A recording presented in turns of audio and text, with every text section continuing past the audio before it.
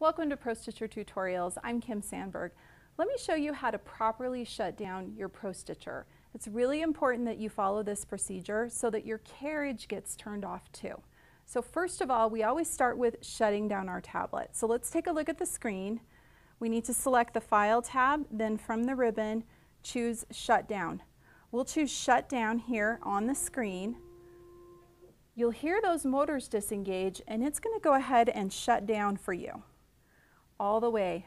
Once your tablet has completely shut down, there's two more steps you need to be sure and do. First of all, walk around to the back of your machine and flip that switch to turn it off. Depending on which carriage you have, you may have a jumper cable that connects your carriage to your machine, and you only have one cord that goes to like a power strip or plugged into the wall. However, some of our newer models have a power cord that goes directly from the carriage, so you have two power cords. Now this last step is really important. Everything here is turned off, just like you see here, but the last step is walking over to your power strip and unplugging one or both of those cords so that you have nothing plugged in and everything is completely shut down.